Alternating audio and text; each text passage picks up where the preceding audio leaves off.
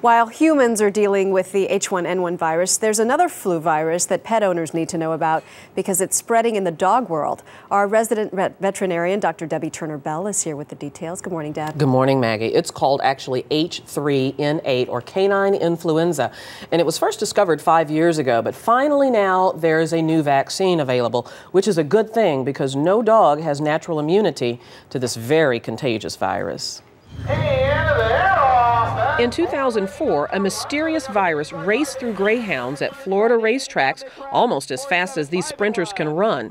It caused coughing, high fever, runny noses, and in many cases, life-threatening pneumonia. It was disturbing because of the fact that so many dogs were sick and some were dying. Within 6 months, this devastating disease had spread to 14 tracks in 6 states. A year later, in 2005, the virus was still spreading, but finally, some answers.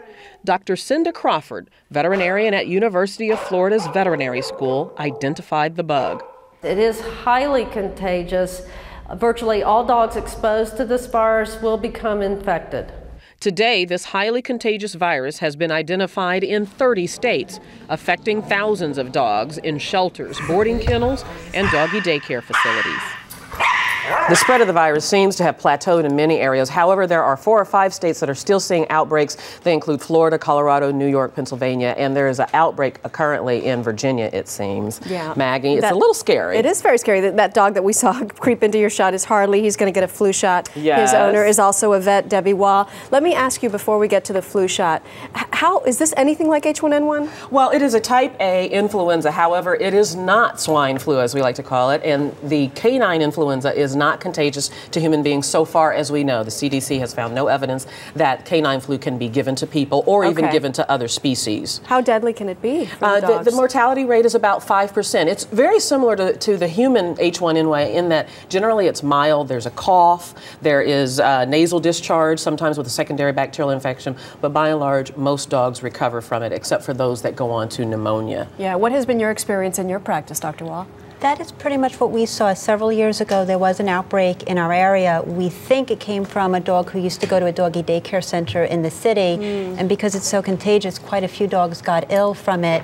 And that's what we saw. We saw a lot of dogs who were coughing, nasal discharge, fever, anywhere from mild to severe. Most of the dogs got over it in 1 or 2 weeks. Some of the dogs that did progress to pneumonia, and in those cases, they did get very sick, and 1 or 2 did pass away from it. All right, so the best thing we can all do for our dogs is to do what we're going to do for Harley this morning. Yes, Dr. Wall is going to vaccinate Harley, and Harley is in the group that should be vaccinated because Dr. Wall works with animals. Dogs that go to kennels, doggy daycares, that show at shows, go to grooming parlors, because this is a virus that spreads in communal areas, should be vaccinated, and people that work with animals should vaccinate their own animals. Go ahead, Dr. Wall, we'll pull this out. It's a subcutaneous vaccination, which means it just goes right in under the skin. There's 2 shots.